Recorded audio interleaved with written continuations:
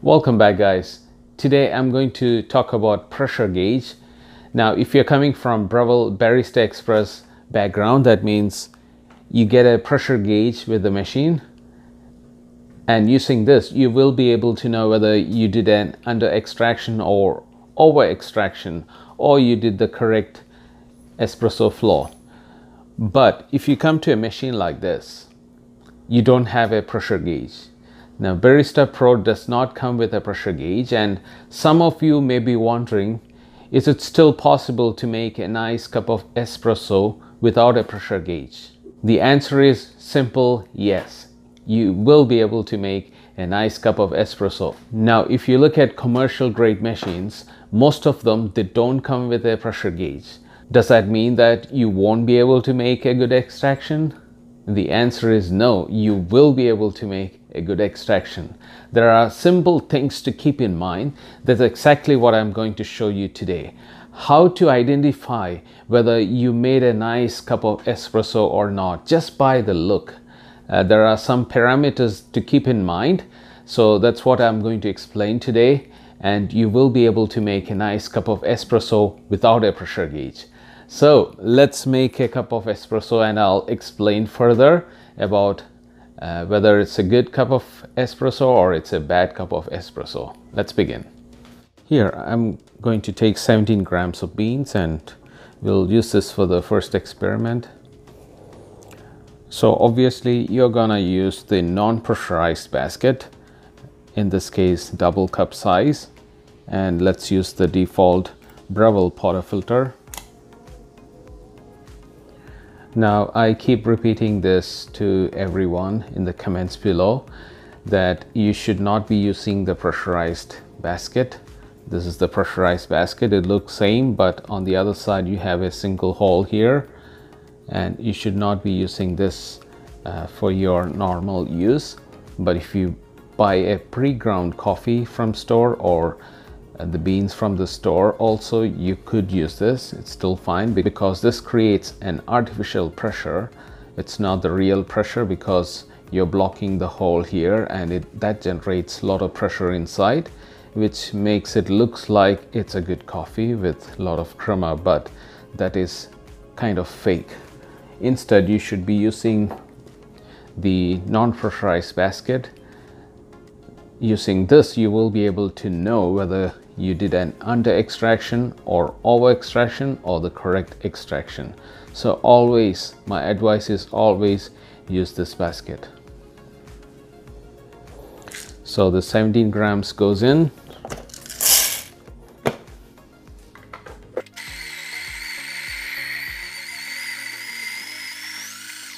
Also note that my grind size is at 6.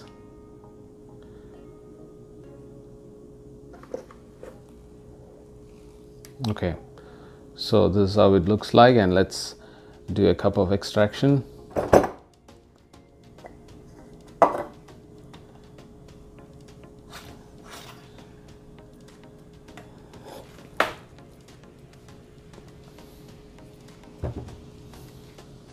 Now this beans is roasted more than a month old, and this will be a good example to show under extraction, because you will be seeing that the flow of the espresso will be fast like water.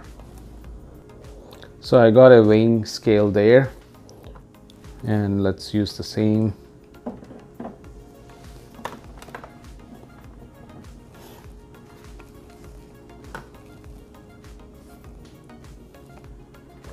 So here I'm all ready for the extraction, but before that, now if you are an experienced espresso maker, you will be able to know that this extraction is going to be under extracted. Why? Because the beans are old. There could be many reasons. First reason is the beans are old, or you do not put enough grinds. That means instead of 19 you put only 17. The other reason is you do not tamp properly, and the other reason is you do not grind finer. So there could be many reasons like this why it is under extracted. So let's begin, and you will notice that the flow of the espresso will be quick. It will run like water, and it will be pale brown color. and it's gonna be thin and there will be very less crema. Again, as you know, when I press the button for extraction, the first thing that happens is the pre-infusion, and it will show in the display here. Now, if you feel whatever I said so far is so complicated, I will give you a very simple tip, that is, look at the timer here when you start the pre-infusion. As you know, when you press the extraction button, first thing that happens is the pre-infusion, and that happens usually 5 to 12 seconds. Now, the first thing to note for under extraction is the flow of the espresso will start less than 7 seconds, and that is when you know that this is an under extracted shot. Now let's look at the time here, and the first drop, when it happens, we'll watch the time. So let's begin. Ready, steady, go, and watch the flow carefully. So the pre-infusion is happening now. 3 seconds, 4 seconds.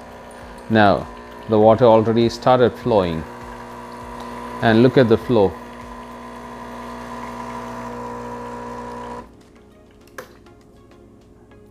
Now that was 14-second extraction, and look at the extraction here. Now this is a clear example of under extraction. So the first thing you noted that the flow was very quick. It started less than 7 seconds, and the flow is fast like water. The crema is thin and pale, or there's hardly any crema there, and the espresso is pale brown color, and this is gonna taste very sour.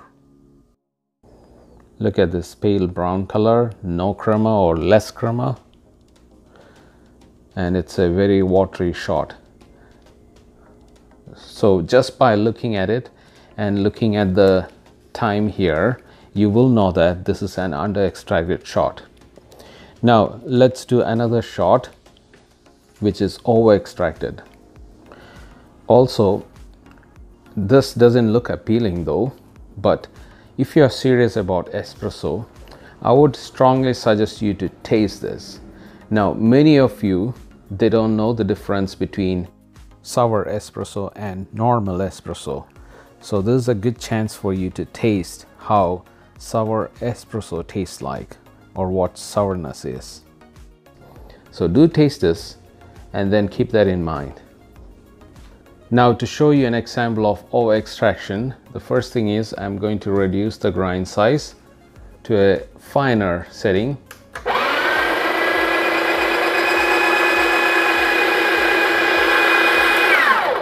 So I made it at 1, and let's grind some beans.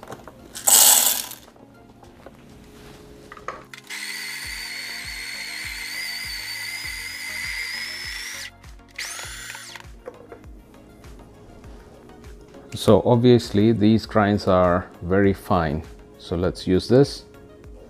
So here I already distributed and tamped it. Now the reason for over extraction is you could have more beans. Instead of 18, you use 19 or 19.5, or you might have tamped harder, or your grinds are finer than normal. So these could be the reason why it could be over extracted. So let's begin.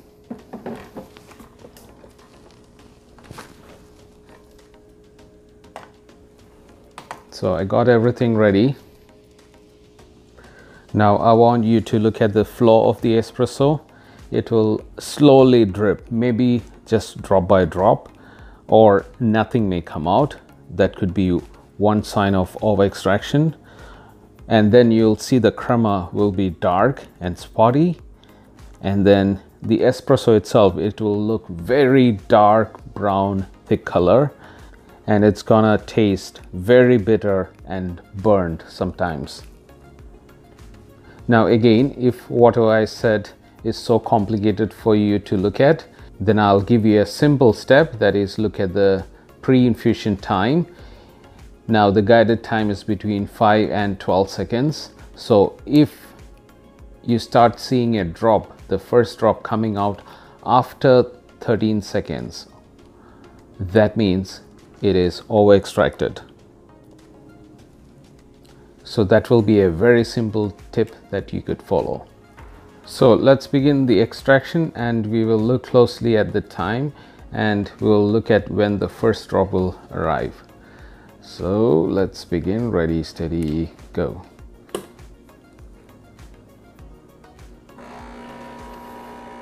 So pre-infusion is happening.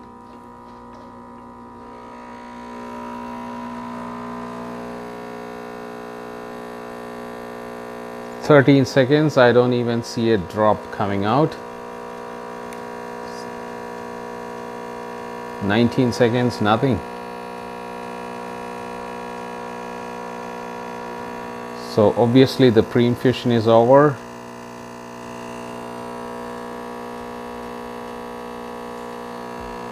Now I see a drop after 35 seconds.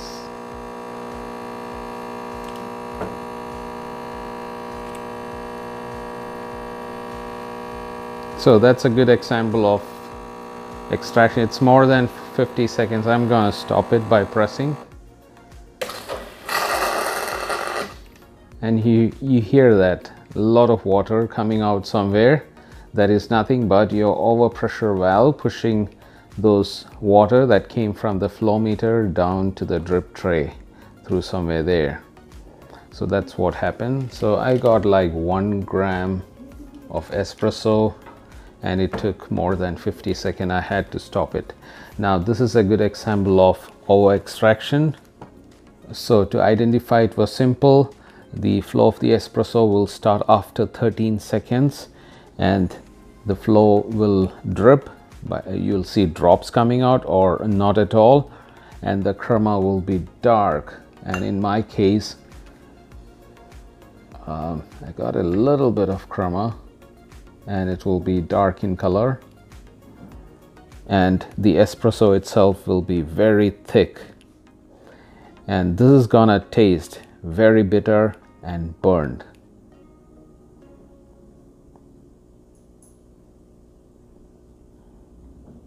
Also, I would suggest go ahead and taste this. This is gonna be super bitter, or it's gonna taste burnt. Now if you want to know how bitter tastes like, go ahead and taste this. Now the consistency is almost like oil, a thick liquid.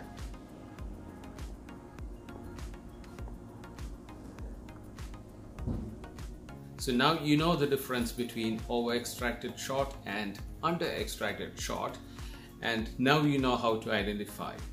So do you need a pressure gauge for this? No, you don't.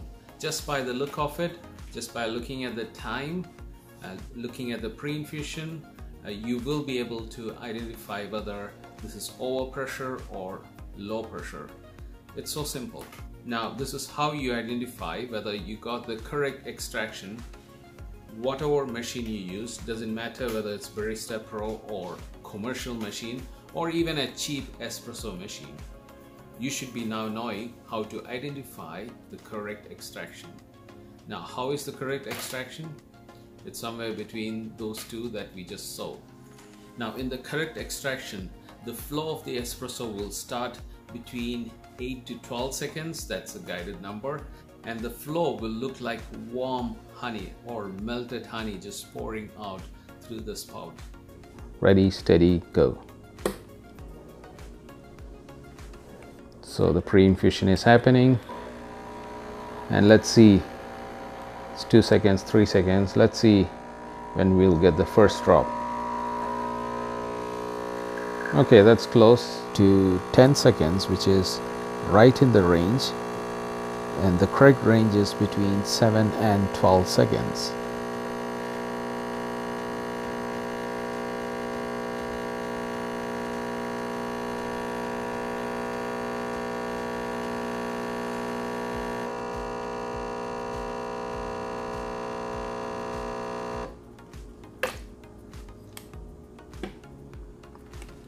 "35-second extraction, and we got 42 grams out. And look at the crema.